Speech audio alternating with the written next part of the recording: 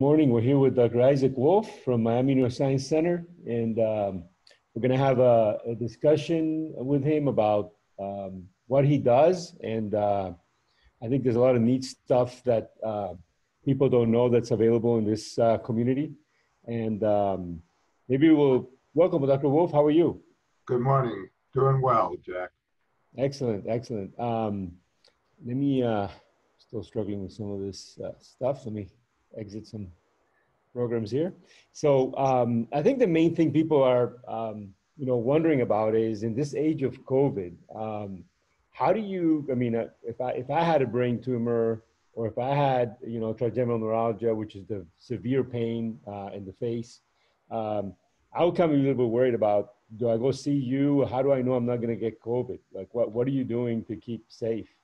Well, Jack, obviously, if you have a brain tumor or you have what people call suicide pain, trigeminal neuralgia, waiting till COVID goes away is a bad game to be playing, given the fact that we're having another recurrence and at higher frequency of people getting infected. So we never stopped treating patients throughout this process. We consider what we're doing essential work, and not only essential, but important to keeping the community as healthy as possible.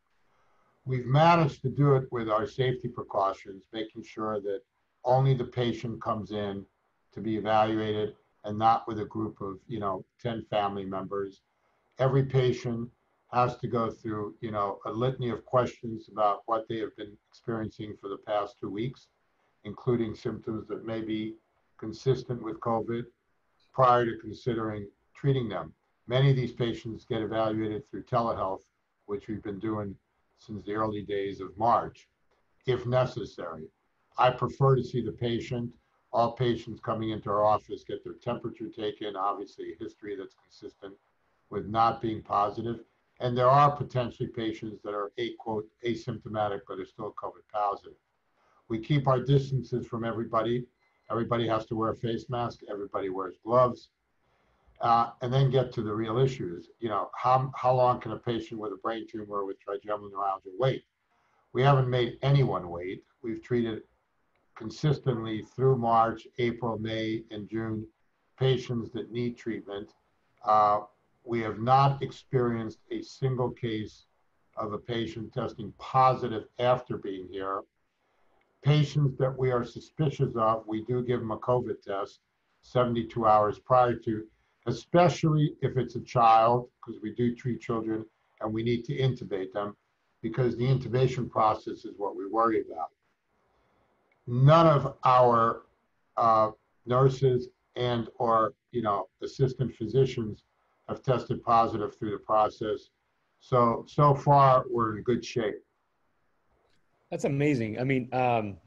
Because I was reading a story on the effects of COVID, and they were saying that it's not just if you look at COVID itself, it's basically, the percentage of people that dies may be 2%, 3%, but they were saying that more people die because they delay care. And one of the things they delay care for is brain tumors, which is you have the expertise. And so I think it's important for people to know that if you have any symptoms or if you have any issues, you should see somebody. And Dr. Wolf has been a pioneer on this. But let's talk, Dr. Wolf, about how long have you been treating brain tumors? What's your experience? I know it's been a couple of years, right? Unfortunately, too long. So, when I went to University of Maryland as the chief of skull-base surgery, that was in 1987. After my residency. And, back then we were opening up everybody's head for any type of tumor, whether it was skull-based tumors such as acoustic schwannomas or meningiomas or malignant tumors. And then when I left Maryland in 93 and started the Miami Neuroscience Center, we quickly ramped up the use of gamma knife radiosurgery for cases where we didn't have to open up the brain at all. We could do this through a mechanism of radiating with a single dose so that patients were only affecting the tumor. Similarly, with trigeminal neuralgia, prior to that, I was an expert on microvascular decompressions, which I I still do when necessary, opening up the head to decompress the nerve. But a tremendous number of our caseload for trigeminal neuralgia is managed by single dose radiosurgery, where the patient comes in the morning and goes home a couple hours later. So it's been, almost 40 years that we've been doing this successfully. We've done over 12,000 cases with gamma knife radiosurgery. We've opened up, at least 1,000 trigeminal nerves for microvascular decompressions. In COVID, we have still been, doing microvascular decompressions over the last 3 months when necessary. In the hospital, obviously, all patients get tested, for COVID 72 hours and 24 hours before the procedure in order to make sure that the anesthesiologist is safe. We have a COVID-free floor and especially a neurosurgical suite so that none of the COVID patients anywhere in the hospital are close to this, nor are the nurses taking care of our postoperative patients. The good thing is all of them go home within 24 hours, even after a microvascular decompression, so that we feel we've done a very good and safe job. No, that's excellent. That's important. To point out that let's say if you end up having surgery, number one, the Neuroscience Center is totally separate, in a separate building from the hospital, and as Dr. Wolf mentioned, everybody gets screened. So it's a safe environment as far as COVID is concerned. And if you do need to be in the hospital for whatever reason, there's a whole wing, there's a whole floor that is completely COVID-free. So that's what the hospital is doing to ensure your safety. But let me ask you a question, Dr. Wolf. After treating 12,000 brain tumors, we're used to listening to people say, I have a brain tumor, and we believe it's a death sentence. So that's the thing. That's the common perception in the community is if you have a brain tumor, you're probably going to die. I've seen your hope message, and I just wanted to convey to people that recently get diagnosed and are told you have a brain tumor, and they're thinking, I'm whether it's from metastatic breast cancer or just a benign brain tumor. Let's talk about your outcomes, because I think that they're amazing. It's essential to understand that all brain tumors aren't alike, and there are a variety of brain tumors that are actually very easy to treat and have, better than 99% outcomes in terms of not having to do anything other than an outpatient procedure. And those are benign tumors like acoustic schwannomas, which in my opinion almost never need to be opened up, and yet people in the community are still doing that. Meningiomas, which is a similar thing. And by definition in our hands, if the tumor volume is not creating a neurological problem, then they're completely treatable with gamma knife radiosurgery with better than 98% excellent outcomes. You then have metastatic brain tumors. We have been the pioneers in treating multiple metastatic, metastases since 1993, where we broke the, academic rules, which were not scientifically based on how many metastatic brain tumors you can treat. But not only do we treat multiple metastatic brain tumors, but we have also made sure that we got rid of whole brain radiation, something in this community that is still a problem. There are still radiation oncologists in this community that mismanage a multitude of patients by giving them whole brain and essentially doing two things: destroying the person's healthy brain and ensuring that treating them after the fact becomes more difficult, because once the patient's had whole brain radiation, you have to be careful about what you're doing afterwards. When in fact, it's been clearly shown, not only with our data, but with a tremendous amount of Japanese data now, that you can treat over 100 brain tumors that are metastatic to the brain, and it's simply 100 times better than whole brain radiation for 2 weeks. A very important aspect of that the patient never gets told is that whole brain radiation is not prophylactic. So if you still have an ongoing problem with the primary cancer, let's say breast cancer patients can survive many, many years, but still have active disease, in the primary area. That means they can still throw out brain tumors 3, 4, 5 years, into the treatment plan. And if you've had whole brain radiation, that doesn't mean that the brain now is going to stop brain tumors from coming in. In fact, it doesn't matter that you've had whole brain radiation. You could easily get more brain mets. And so the whole reason not to do whole brain radiation is because you're just simply multiplying the risk to the patient. Now, the other aspect of what we do is we also treat primary brain tumors with radiosurgery.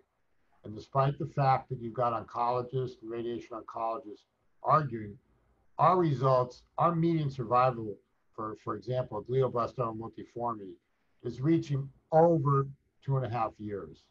We've got 5, 7, 10-year survivors based on treating them multiple times when they get a recurrence or an outpouring of the tumor elsewhere than the primary site. So I think, our experience has been tremendous and very, very useful for the community. Yeah, absolutely. So, I've seen your patients give their testimony of how they were told they had 6 months to live. They had 3 months to live. They had metastatic breast cancer to the brain, or they were told they should just get their affairs in order because they had months or weeks to live, and how you brought back hope. And I think it's that, the fact that you're using all this vast experience, but how about the story of when you started using radiosurgery, and there was a big convention going on somewhere, it was in the 80s, and they were saying how you shouldn't be treating all those multiple brain tumors at the same time, that you should do 2 or 3. And there was somebody protesting outside, said, I had, how many tumors did he had treated by you? And was actually walking outside the place saying, and I'm still alive and I'm doing great. Yeah, originally, as you recall, Pittsburgh, which had the first gamma knife in the United States in 1987, made up a bunch of rules with no scientific basis that I could fathom. And when we got our gamma knife in Maryland in 91, I was still trying to figure out why, if you had two metastatic brain tumors, you could have gamma knife radiosurgery, but suddenly if you had a third, you had to go to whole brain radiation. And so a patient came to us who had been, I think, poorly treated in North Florida, presented with 9 brain tumors, and was told that he had to have whole brain radiation and that he was going to die within weeks. And when he came down to Miami to talk to us, I told him, look, these are the rules that have been set up by, a prominent academic center. I think basically it's based on nothing but, someone's dream of what needs to be done.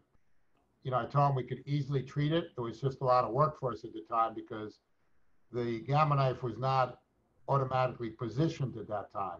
Since then, it works, beautifully in positioning for every single brain tumor. We had to do all of that manually. We treated him, and then he ran a marathon wearing a sign. My 9 brain tumors were treated at the Miami Neuroscience Center. If you have any questions why I'm still going, please stop me, while he was running. So, it's interesting because afterwards, several individuals at University of Pittsburgh were telling people that I was insane.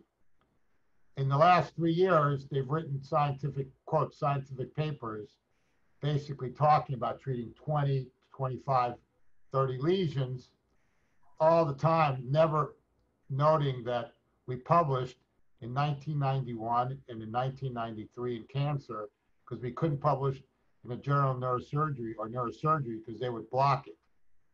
But, everybody in the world is doing what we started here in 1993 now.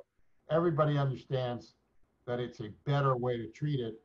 This community, for some reason, continues to be reticent in competing hospitals and continues to feel that whole brain radiation is a tool that can still be used. In my opinion, it is just plain malpractice. So I mean, just so that everybody knows. By the way, you're welcome to ask questions right now on Facebook. Just post your question, and I'm monitoring the chat, and I see a lot of great people are watching us. Hi, everybody! Thank you for participating. But if you have any question, just go ahead and post it. And even later, we can always, respond to it. President Carter was treated at a very prestigious center with whole brain radiation. It seems to be, for some reason, kind of the mainstay to treat people with whole brain. And I don't think maybe the public doesn't really know what whole brain is, but basically they're irradiating your entire brain, including the cells that are normal, with radiation. Obviously, and what Dr. Wolf does is a more of a precise approach as far as treating each tumor. Maybe explain a little bit what is the Gamma knife and how is it not treating the entire brain? How is it focusing on those specific lesions? Well, first of all, let me get back to President Carter. The fact is that President Carter actually did have radiosurgery after the whole brain radiation, so he was lucky. Because in fact, for example, melanoma is resistant to the conventional ways of treating with radiation. Whole brain radiation uses multiple treatment dates. In other words, you have to treat for 2 weeks because the concept of whole brain radiation is that you have to catch the cells while they are dividing, and tumor cells don't divide on a daily basis. Each group of cells goes through their own cycles. Radiosurgery relies on something different. It relies on focusing the radiation strictly on the tumor and use a much, much higher dose in a single setting. And we can do that by using real-time MRI scans with a frame to aim more precisely than the actual MRI scan itself, so that we're able to treat lesions that are, less than 1 millimeter with 0.01 millimeter precision. It's painless, and like I said, it's a single treatment. The other advantage for metastatic tumors with gamma knife radiosurgery is that we can treat you many years after we've treated the others if you get new brain tumors and not affect normal brain. Whereas once you've been treated with whole brain radiation, the only thing you can use is radiosurgery, because more whole brain radiation will just absolutely destroy the brain if it wasn't done the first time. Almost 42% of patients after whole brain radiation, 6 months after the fact, are essentially dementing. And this is a process that is still being used in this community throughout, Dade and Broward County, unfortunately. That's just scary, isn't it? I mean, I just don't think there's enough awareness out there of how dangerous it is and what the long-term implications are. There's a saying in surgery that the best tool that a surgeon has is experience, right? You want to talk a little bit about that? Because I think, some of the things are, sometimes you want to go to the guy that's done the 12,000 cases for a reason, because that person has treated so many people that they know what can go right, what can go wrong, and they learn from that experience, and it only goes to your benefit. But let's talk a little bit about that. How does experience match with some people do gamma knife radiation and offer it too, but the question is, have they done 12,000 cases? I think that's a good question to ask. Well, it's not only a good question to ask. What I tell people all the time is, look, if you have a Rolls Royce, you don't take it to a Chevron station. You take it to a guy who is trained to, only treat the Rolls Royce and take care of it. There is nobody in the country anymore that has done as many cases as we have, not even the University of Pittsburgh. My physicist and I have been working together since 1993. We've done all of these cases together. And I think it's very important for people to understand that experience counts. It counts when you're flying an airplane in order to save lives in case, something happens. And it counts in using a gamma knife for radiosurgery. Anyone can pretend to do this once in a while, but, I believe that your brain is as important a organ in your body as everything else. And you don't want to go to amateurs to treat your brain. It's as simple as that. We not only have been doing this for longer than anybody, but we've also gotten, like you said, an experience that allows us to avoid complications. even as we're treating, you know, 50, 60 metastatic brain tumors, we know how to make sure that certain things don't happen. We know how to, you know, calculate doses that most people don't understand. We've had arguments with major cancer centers that say that you have to have a minimum of this dose to kill the tumor, when we know that we've killed the tumor with 50% of that dose in our experience. And so those are the things that people need to take into account when they choose someone to be treating their brain. I'm starting to see some messages here from some of your friends, Dr. Wolf, and Dr. Wolf travels the world giving conferences and teaching people how to do this. From Barranquilla, Colombia, Dr. Sylvia Salva, remember her? Yes, how's she doing? Her husband. So she's saying hello, and we have.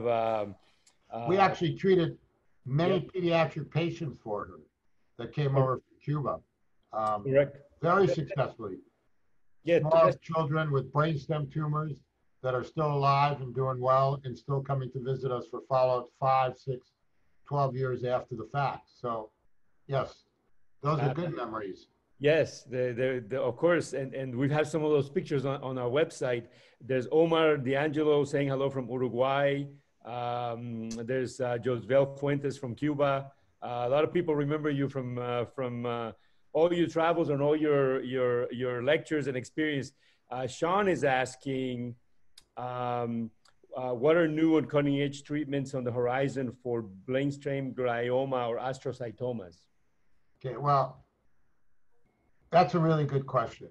What we need for treating primary brain tumors is obviously ways to turn off the genes, you know, in a molecular sense, that propagate these tumors, not only where we find them, but to move forward.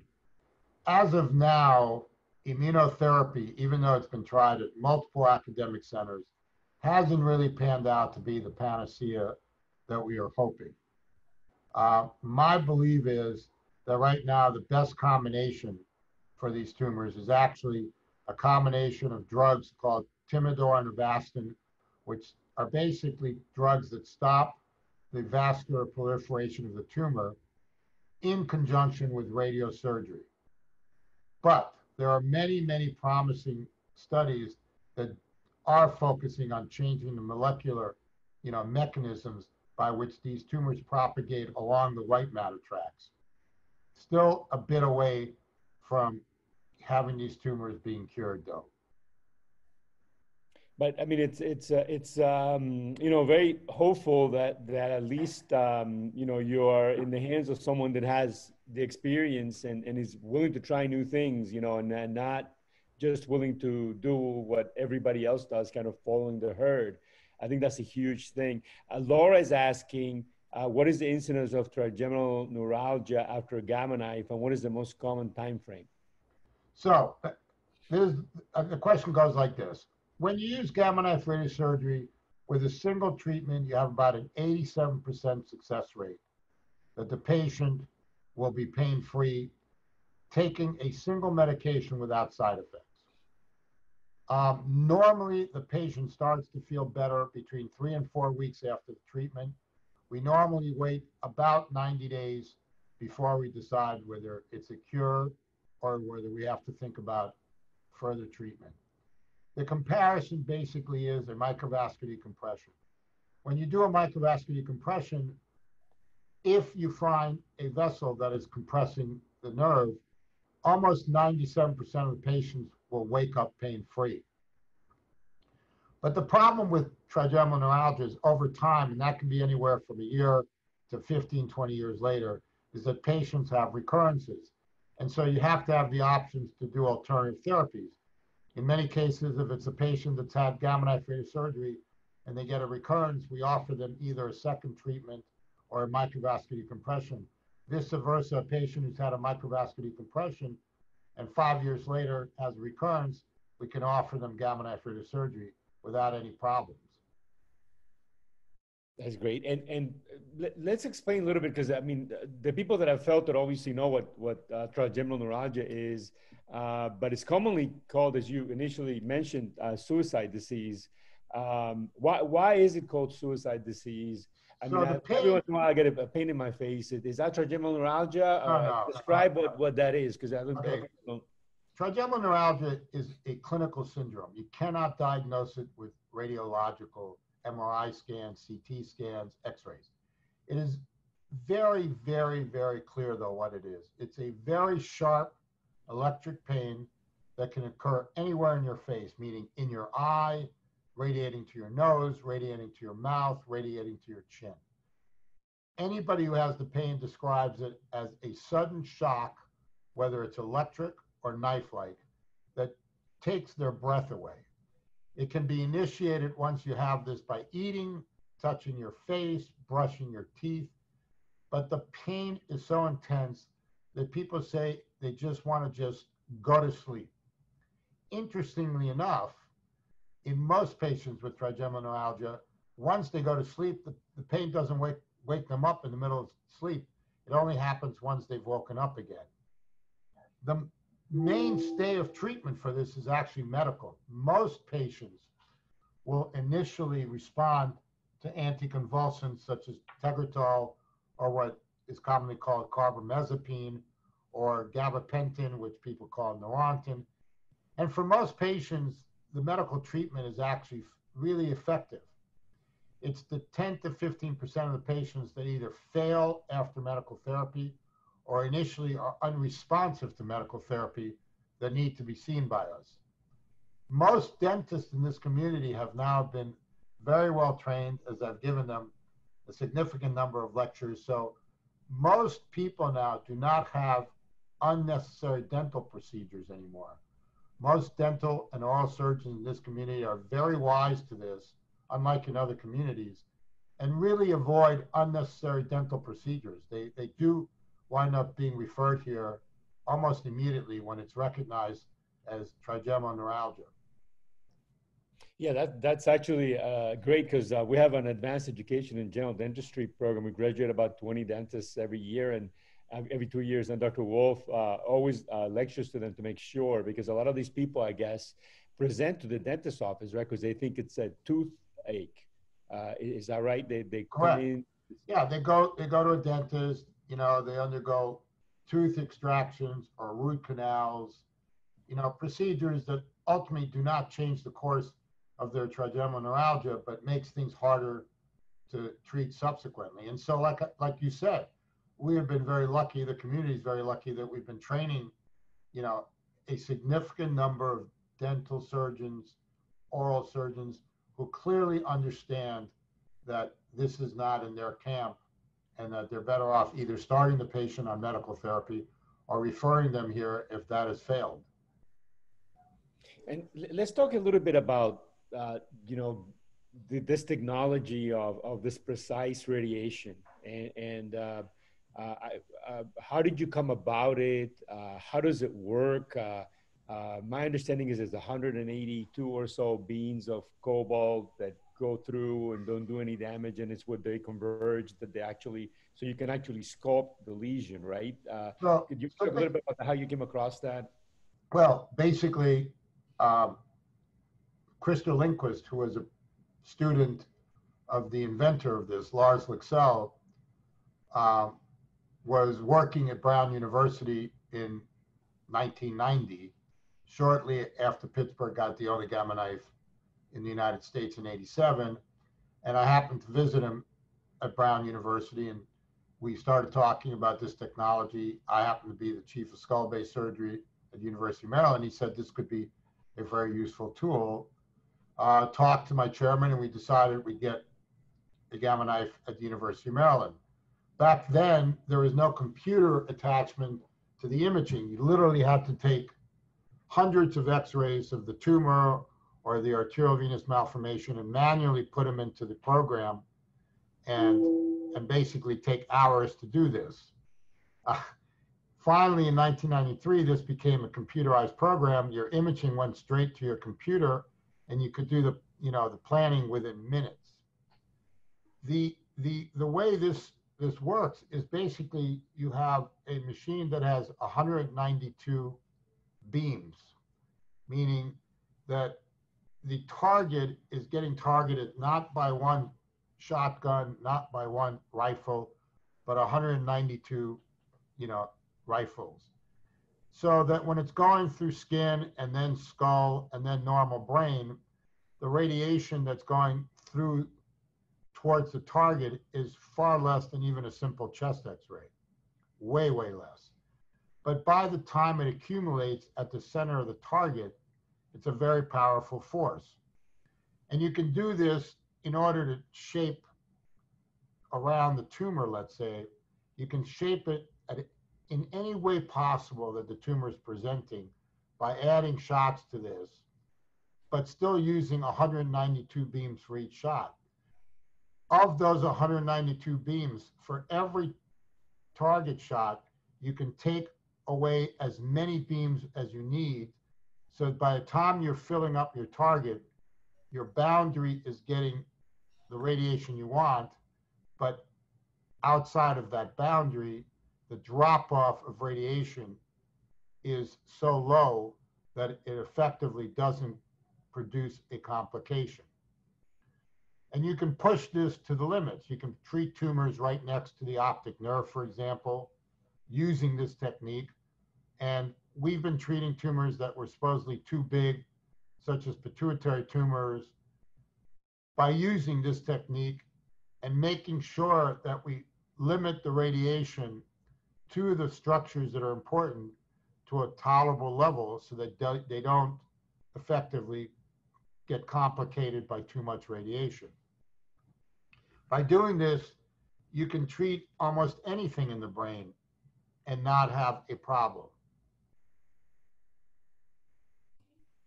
Virginia is asking, it sounds like whole brain radiotherapy is palliative, while gamma knife radiosurgery is actual treatment. Is that correct?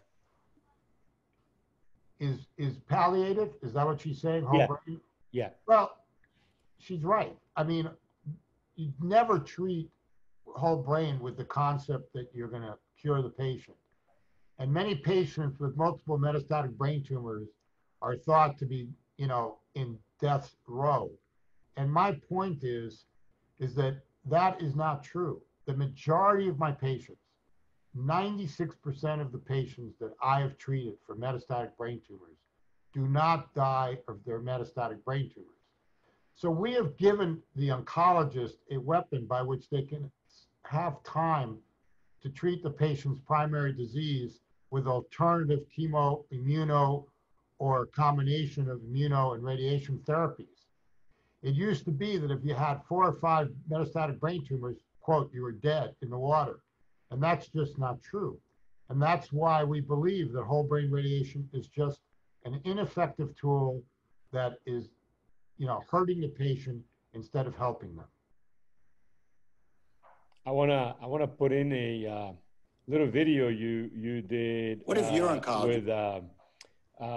With early on when we started here at Larkin, just for people to watch while we get more questions.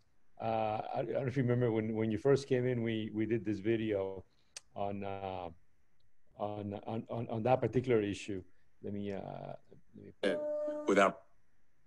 What if your oncologist said, without proper treatment, I only had 2 to 3 months to live? I was given 3 months to live. After a craniotomy and several rounds of chemo, nothing had worked. I would say there's still hope. My team and I at the Miami Neuroscience Center at Larkin have performed over 8,000 gamma knife procedures, making us one of the world's leaders in this life-saving treatment. Higher success rate, shorter recovery times, more hope. Choose the smart option. Choose the Larkin option. Call 1-855-524-2273.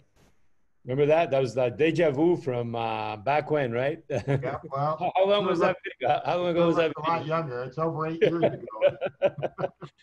So what's the experience like? Let's say I want to go through gamma knife radiosurgery. I'm a patient. Tell me what happens. Like how long am I in the hospital for? Am I admitted for a week? Do you cut something to do it? How does it work? So it's really incredibly simple, and sometimes patients can't believe it. But basically, our patients start coming in at 5:30 in the morning. The first patient is going to have an IV put in by 5:40. We sedate the patient so that the placement of the frame is painless, literally. Within 5 minutes, the frame is on. They go on to an MRI scan. With the MRI scan images, real time being scanned into our computer, we do the planning. An example, let's say if it's a trigeminal neuralgia patient, that patient is in the Gamma Knife by 7:15 and home by 9 o'clock. The recovery time is essentially 30 to 45 minutes that we watch the patient, recover from the anesthetic that we give them. And almost every single patient is back to work the next day. There's absolutely no, quote, time in the hospital or time at home recovering from the procedure. So that it essentially is real outpatient surgery with immediate recovery to be able to function as normal as they are the next day. Excellent. Let me put a little video you did on this back when we started, where we described the procedure. I had a pituitary brain tumor. I was told that I would live past 3 months. I have stage 4 breast cancer, which is spread to my brain, bones, lungs, and liver. They told me that I probably only had maybe 30 days left if I didn't do something.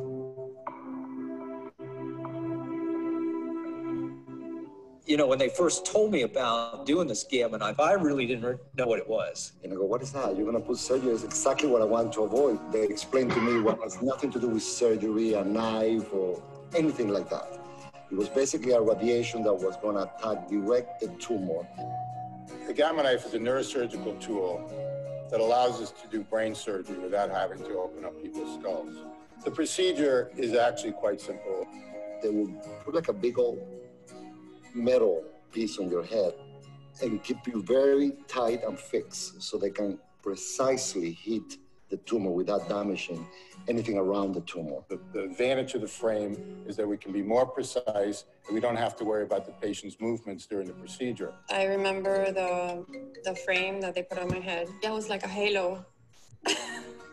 When the patient goes into the Gamma Knife, they don't feel anything, they don't hear anything. It's essentially like being in a silent MRI scan. It's almost like magic. You don't even know anything's happening. I've never felt any pain. The neurosurgeon can use this tool to treat just about any kind of brain tumor and have the patient in the morning and home by the afternoon. Like an hour after having the whole procedure done, I was shopping at BJ's.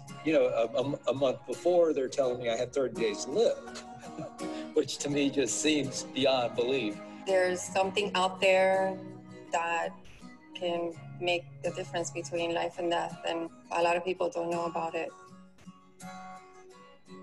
The procedure helped me be cancer-free.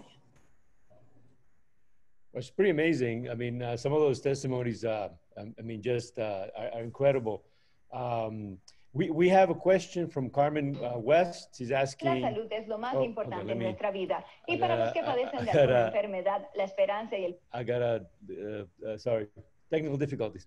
So Carmen West is asking, what would you recommend the course of treatment should be following both MVD and Gamma Knife? My husband has both with no relief and has TN bilaterally.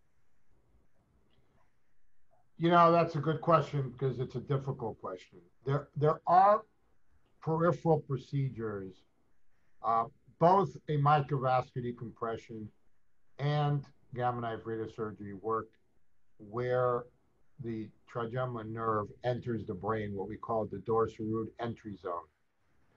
There are peripheral procedures, what we call rhizotomies. And my associate, Dr. Jose Valeria, does one of those, what we call balloon compressions. Sometimes the peripheral procedures work where the central procedures don't. If your husband has not had a rhizotomy, I would suggest that he try a balloon compression. Now, when you say your husband has bilateral trigeminal neuralgia, I have to tell you that that's only in 1% of the trigeminal neuralgia population.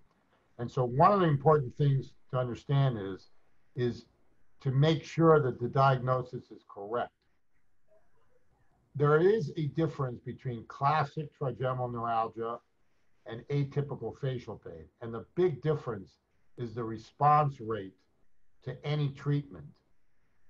Classic trigeminal neuralgia has a better than 85% success rate with just about anything you do, including medical therapy. Atypical facial pain almost never gets better than 60 to 65% success rates with anything you do. And so it is important to be sure that the diagnosis is correct. Excellent. We'll keep taking your questions. Laura Sudarsky is asking, what are the complications or side effects from Gamma knife? Well, that's also a good question. So important to understand, if you're treating gamma knife radiosurgery for trigeminal neuralgia, that in less than 2% of the patients, there is the possibility of getting some subjective numbness. And what I mean by subjective numbness is not that your face is numb, because if you test it, you have more than adequate sensation to heat, to pinprick, to touch. It's just that less than 2% of the patients will experience a difference in the two sides, meaning they have slightly less sensation on the treated side than on the untreated side. When it comes to treating brain tumors, the potential for complications are things like what we call radiation necrosis, which means that there is an effect on the surface of the brain next to the tumor that you wouldn't have seen. But based on our dosing, we have had less than 1% complication rates for this. So what I would tell you is that the complication rate with gamma knife radiosurgery is far less than the complication rate for anything else. For example, even in the best of hands, when you treat what we call acoustic schwannomas surgically, you have at least a 5% facial nerve paralysis. We have never experienced a facial nerve paralysis in thousands of gamma knife treatments for acoustic schwannomas. We do have the possibility of losing your hearing with gamma knife radiosurgery if you treat an acoustic schwannoma that has hearing. But we also have a 67% hearing preservation rate, which is far superior to any open surgical procedure.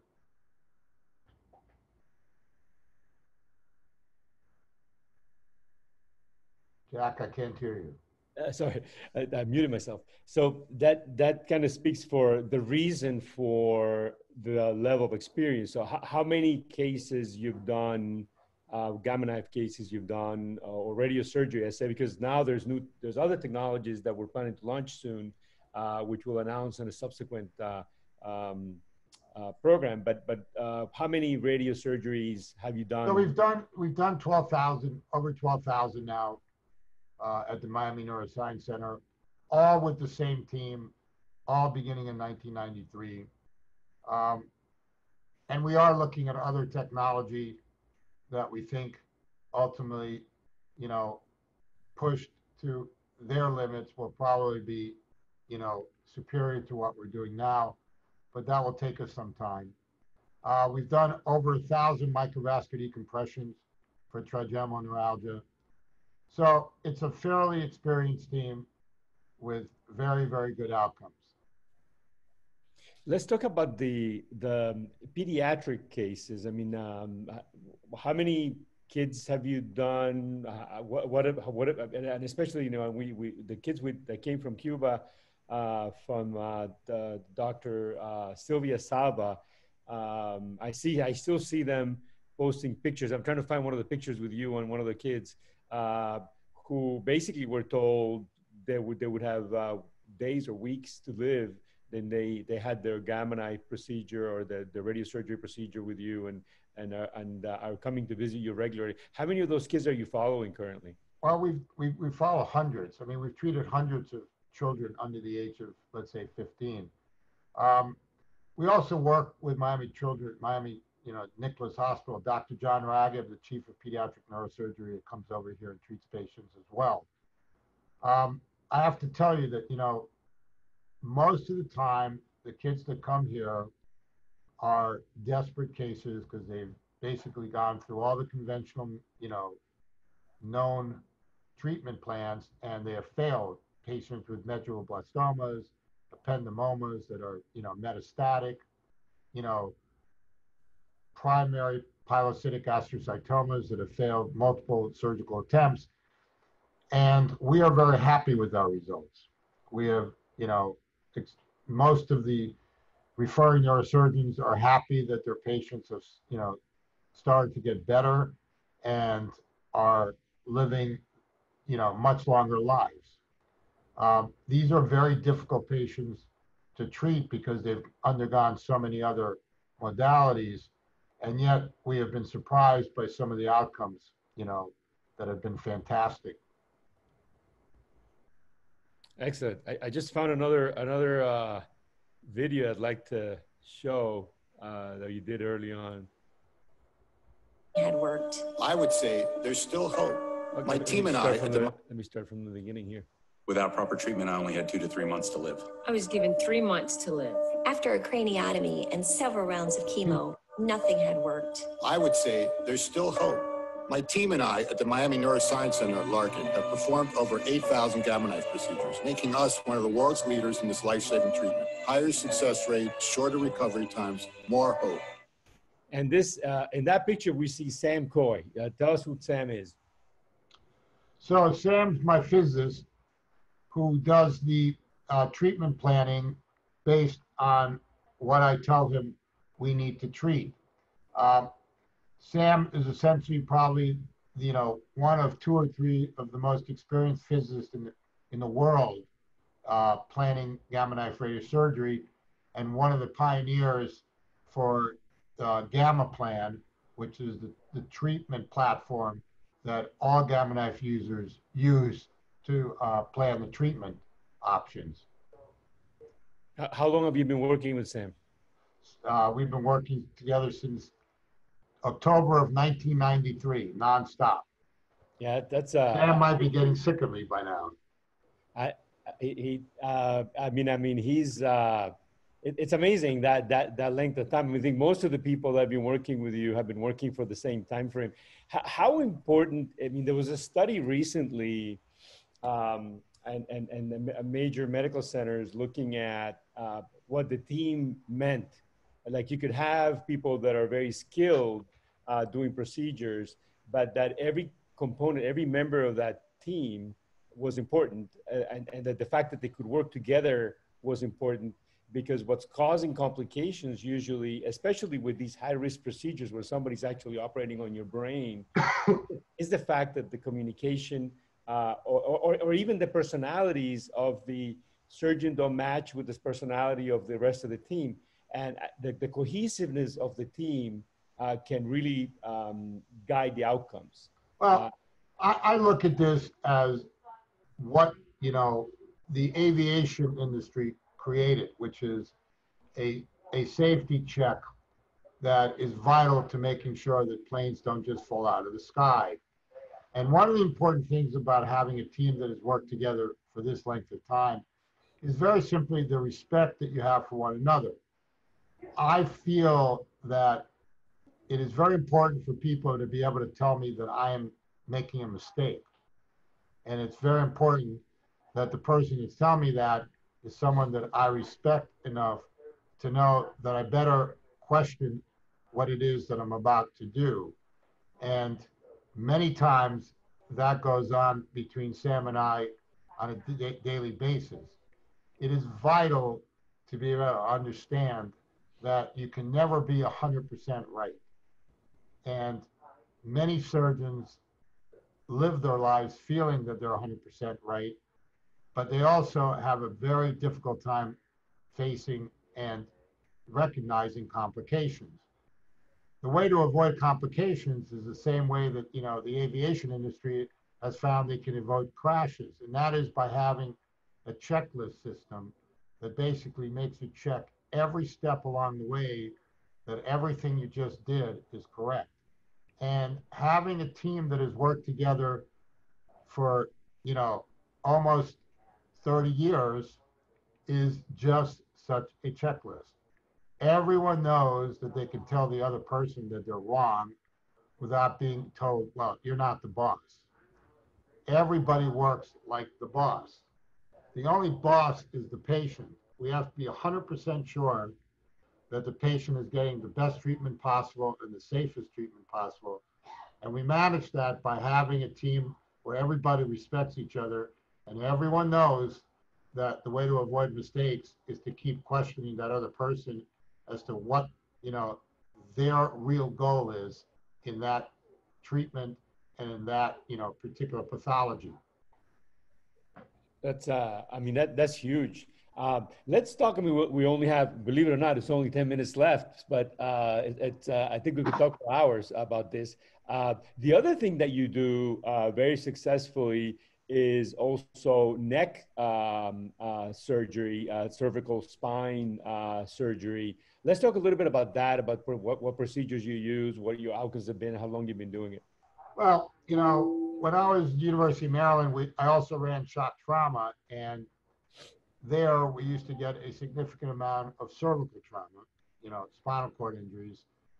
In early 1987, we started to use the first anterior cervical plates created by a German guy, and early on recognized that we could get our trauma patients immediately stabilized within hours, and even if they didn't reverse their neurological deficits, we can get them to rehab within days after that initial surgery. Once I started using these cervical plates for elective surgery, I helped many companies develop systems by which it is much easier to rehab from simple cervical discs without having to just wear collars for 3 months, hard collars, et cetera. So ever since then, almost all of our, degenerative cervical spines, what people call cervical spondylosis or acute herniated discs, have been treated with progressively better and better and simpler systems of stabilizing the spine immediately intraoperatively and letting the patient, get back to working out within a week after the surgery so that they're not, rehabbing 3 months after the fact. All of our cervical surgeries are very straightforward for patients. Most 100% of the patients go home the next day.